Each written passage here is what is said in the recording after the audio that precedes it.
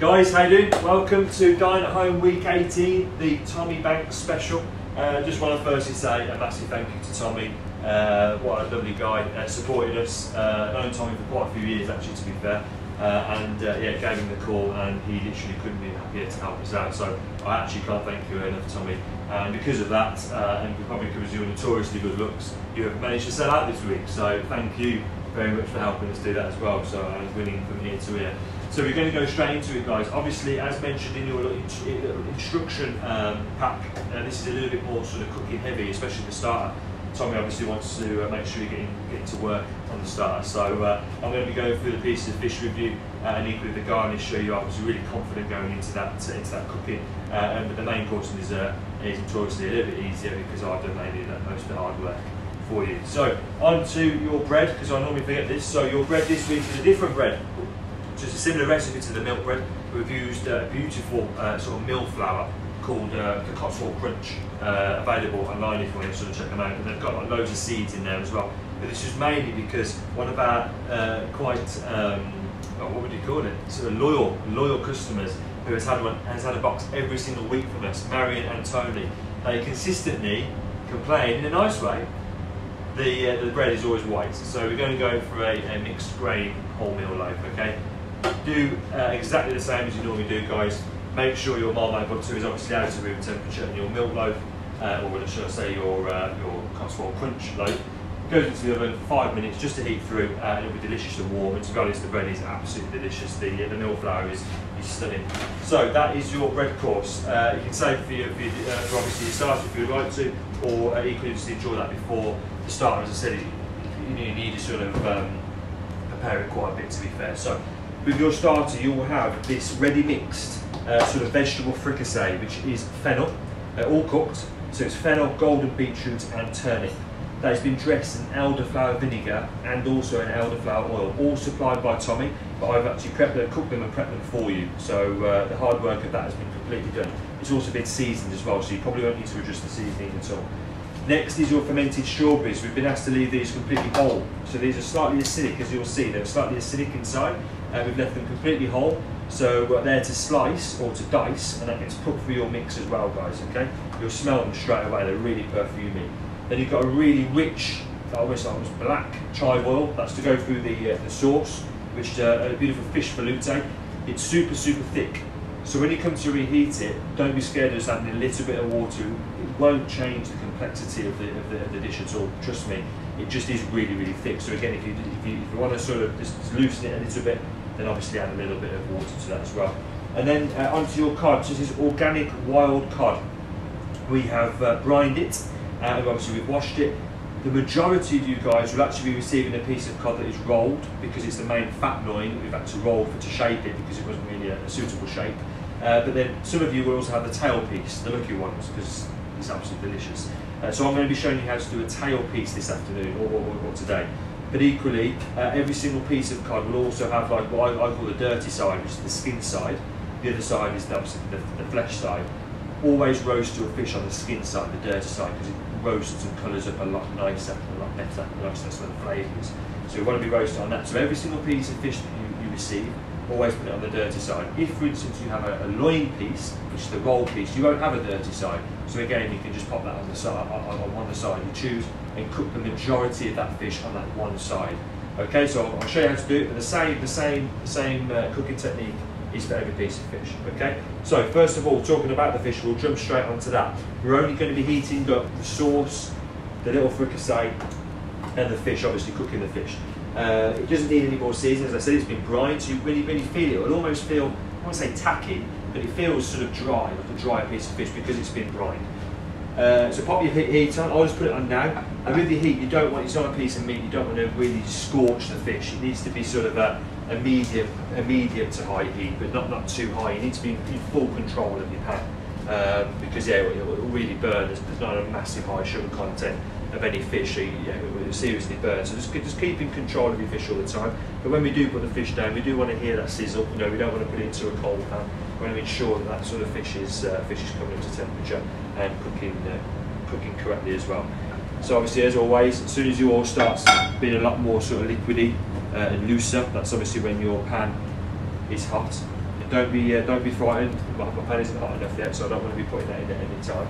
The other two pans are simple, just for the fish velouté and obviously for the fricassee as well. Start to hear that, mate. Okay, perfect. So pop that skin, that dirty side down. You'll very faintly hear that sound of the fish starting to roast. There we are, perfect. So I'm going to keep my eye on that. That's a little bit sort of, yeah, that's on the shallow side. We're going to start to get a little bit of heat. As soon as it starts really frying, that's when we're going to turn that down. Okay, so always stay in control. While that's cooking, I'm going to be popping in and heating up the fennel, golden beetroot and the turnip. I only need half because this is obviously for one person, this is for two. As you can see, I'll just sort of put that, you'll see a lot of that sort of oil and vinegar come through. So make sure you're heating it up as well. I mean, you want all that flavour involved. And then obviously with your fish velouté, again, I need to heat up half of this as well. Because this pot's for two people. So pop half of that in as well. Perfect. Okay, so pop that on a real shallow heat. And you only want to be warming this food to room temperature, guys. You don't want to be sort of cooking it. It's been cooked. We just want a warm dish as opposed to a hot dish. By all means, the sauce, we obviously want that to cook to heat effectively, but the fricassee, just take the chill off it, that's all that matters. Okay, so the fish, you can start to see a little bit of smoke incorporate around there, so I'm going to turn that down straight away because, as I said, I always want to keep in control. So I'll flip that over. The colour's starting to colour now, it's starting to go that golden colour. So again, every single piece of fish that you get, guys, it will always go golden. So just roast it on one side only. You don't need to flip it at all. Just roast it on one side. I'll get a fresh spoon. Put my fricassee. Okay, perfect. So we've taken the chill off though, which is ideal. So they're nice and warm, not hot, just nice and warm. That's all we want. Our sauce is also heated up. The elderflower with the fricassee is so strong. It's all made in the Black Swan. The elderflower, the vinegar, everything's all made, all hand-picked by Tommy. Obviously, as you know, is a forager, so he's hand-picked all of this, and he's made this delicious oil and vinegar for us as well, which is just, yeah, just the smell of it is unbelievable. Okay, so the sauce has come up now. It's in like the consistency of that, guys. You can see it's like double cream. So as I said, see, I'm going to leave that, but again, just add a little bit of water to it if you think it's going to be a bit too thick. Again, I haven't sort of added it all in. I think I've left quite a lot of the fatty sort of creaminess in the pot, so just be wary of that. Okay, so onto the fish. Let's just have a little flick.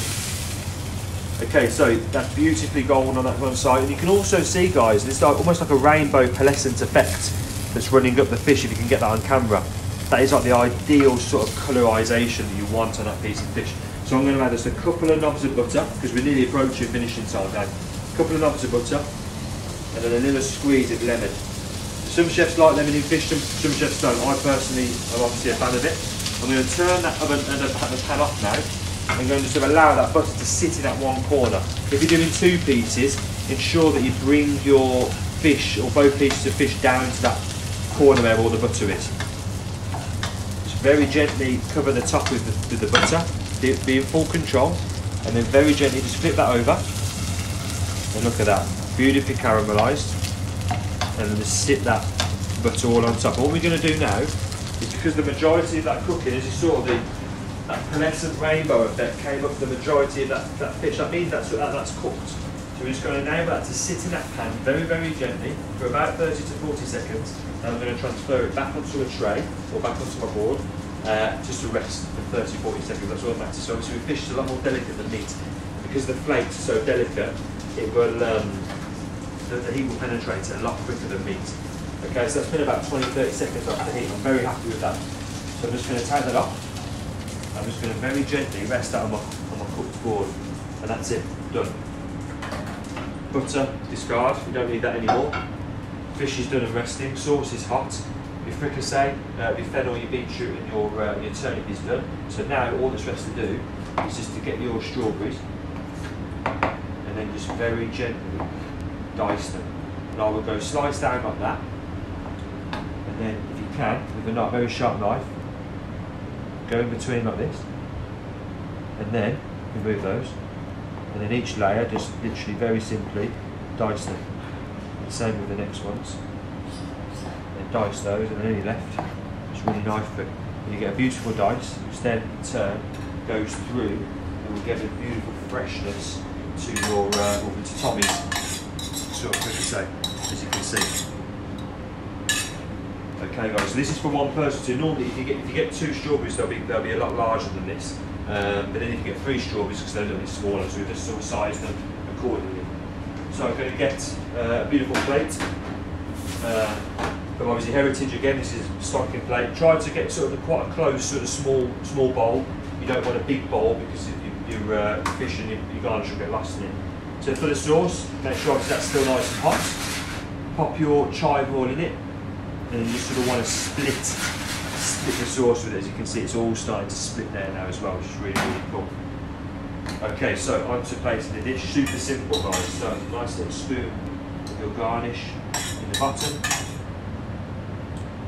Like so.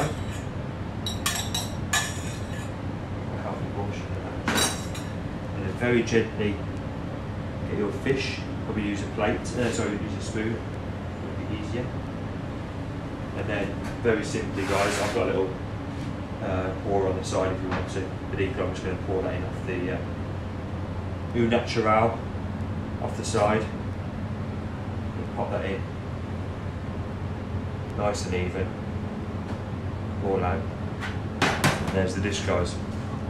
So beautiful roasted piece of cod, organic cod with your elderflower flavoured fricassee of vegetables and fermented strawberries, and finished off with fish velouté split with chive oil. Thank you, Tommy, and guys, I hope you enjoy the starter.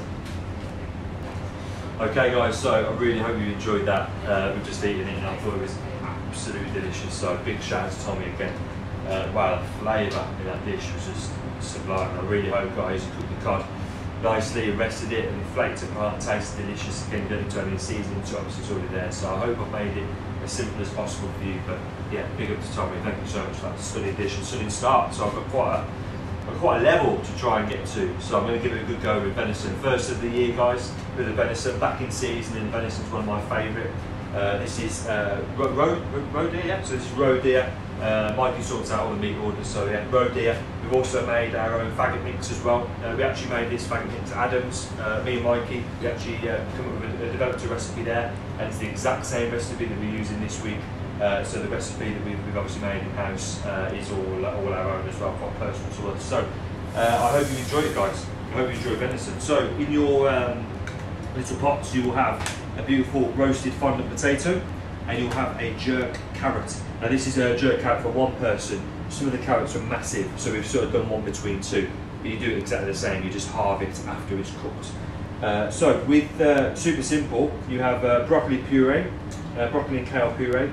Obviously you have your venison sauce, which is super rich this week, one of my favourite sauces I've made, and a beautiful acidic blackcurrant gel, which cuts through the dish beautifully.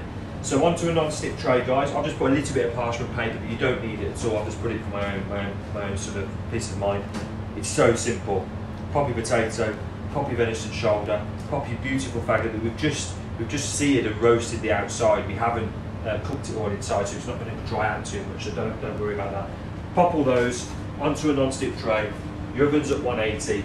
All I'm going to ask you to do, guys, is get a little bit of butter and a little bit of salt, and literally just pop a little knob of butter on top of your potato, a little knob of butter on top of your venison, and then literally with the other knob of butter, just try and press it down onto the carrot, just so it gets that little bit of chewiness, and then same with your faggot, just pop it on top.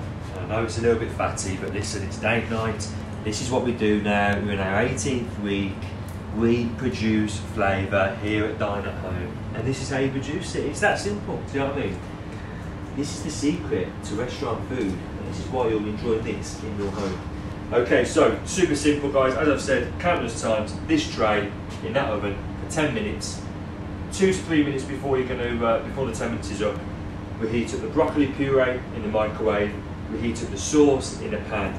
We leave this at room temperature. I'll see you in 10 minutes because we're going to be ready to plate this. All right. Okay, guys, so there is 2 minutes on my timer for the 10 minutes. So I have, while I've been messing around, I've put the sauce in the pan, and I'm literally just about to heat up the broccoli and kale puree in the microwave, which I'll do for 20 seconds, perfect. And then the blackberry ketchup, you can put this into a little piping bag or a little bottle if you have one. I'm just going to spoon it onto the plate myself, but again, you can turn it to. Have a little try of it, guys. It's one of my favourite ketchups I've ever made.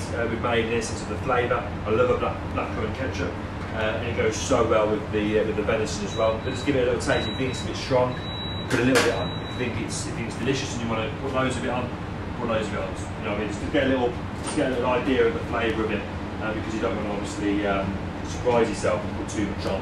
You won't need too much, to be fair. So 1 minute or just under 1 minute on there. I'm going to grab my plate. Because of what it is, because it's the grey shoulder, it doesn't need a long rest. You know, it's not like a main fillet of venison or beef, whatever. So we don't need to be too conscious of the resting period.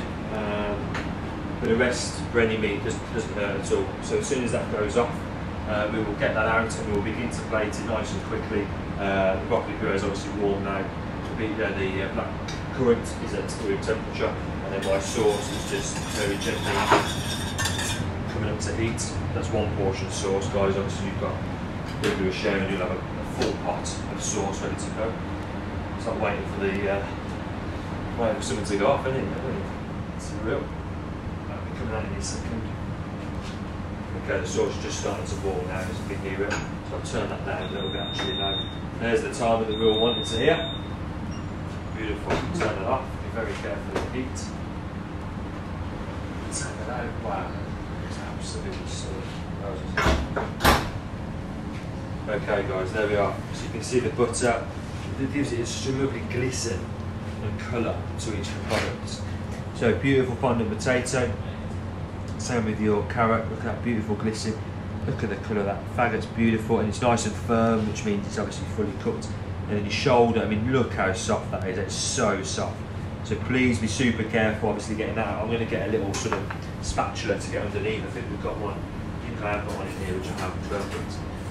Nice quartered in. So get something along those sort of lines, guys, because again, it is obviously, as you can see, it's so soft. So on to plating. Yes, listen, it's up to you. This is the favourite part, isn't it? You can plate it however you wish. Plate a little bit of this. This is so vibrant and colourful, this puree, so we want to make sure this is on show. Pop that first, big spoonful of that. Get all that delicious flavour onto there. We get our fondant potato. They're all similar sort of size and shape actually, so this will look quite symmetrical on the plate. And right under that, yeah, beautiful venison shoulder up. So soft. That will literally just bounce. And you found at the other end. And I'm just going to rest this carrot just on top over those two to add a little bit of flavour. Look at that. That looks so nice. And then a small spoon. I'm just going to put 2 dots of these. I mean, I absolutely love these. The colour contrast. Just that side. And then do one a little further up as well. Just on there. There we are, beautiful. There's 2 of those, and then finally, guys, your sauce is to finish the whole entire dish off. As I said, this sauce is absolutely delicious, so rich, really venison-y. Put like red wine port, it's absolutely gorgeous. So don't be shy with this. Get that all over that shoulder, a little bit on your faggot, and then just a little bit dotted around the plate. And there we are. A beautiful main course that I hope lives up to Tommy's starter. Have a beautiful rolled shoulder of Highland venison with a faggot, fondant potato, seasoned carrot, broccoli and cow puree, and your blackcurrant ketchup, guys. Really do hope you enjoy the main course as well, and I will see you in a second for the dessert. Okay, so hopefully you enjoyed the main course. I thought it was really delicious, really strong venison flavour, peppery, vibrant from the blackcurrant, absolutely delicious main course. I hope it lived up to expectations, guys, as well. So on to your dessert, guys, the final dessert, and one of my favourites, peaches, have just come into season for us. So yeah, I've just utilising them because they're just absolutely delicious. So you each individually get a little pot of panna cotta, which is your Tahitian vanilla panna cotta, set cream. And we've left this out for about 10-15 minutes. It's a little bit sort of soft, it's got a nice little wobble to it. Probably just, I'd recommend just to get it straight out of the fridge when you want to obviously do it. I'd also recommend just to eat it out of the pot. Those who want to obviously try and turn it out, you can do. But I'm certainly not going to say to you to do that. I recommend to do it because it's been set in that container, and it pretty much needs to be staying in there really. So you've got some beautiful French peaches that have been cooked very gently in a lemon thyme syrup. There's a bit of lemon thyme in there. That's perfectly edible, guys. If you'd obviously like to pop that into your dessert as well. But obviously, being a leaf, it is a little bit leafy as well, so you can pull the leaves off like I just have. But I'd very simply just pop that on top of your panna cotta, and a little bit of that peachy syrup that's in the bottom. Just pour a little bit of that on top as well, and then you have using the same peaches, we've made a delicious peach sorbet, so a little couple of those little blobs each in there. So I'll take one of those out, and then I'll pop that just on top. Beautiful. And then finally, I've got a dry, well, a clean spoon. We've got a lovely maple granola, mixed with oat and nut granola, which is quite coarse. We've left it quite coarse, so it sort of runs the whole entire dish. Pop that on top, and then there you can simply see and finish your Tahitian vanilla panna cotta with your roasted and poached pear, peach sorbet, and then your maple granola on top, guys. Which is a beautiful, refreshing, but then equally quite sort of rich dessert to finish on your meal. So, guys, thank you to everybody who's purchased a box this week. Your support, as always, is so highly appreciated. I've also got to say this is our last week at Manor Farm.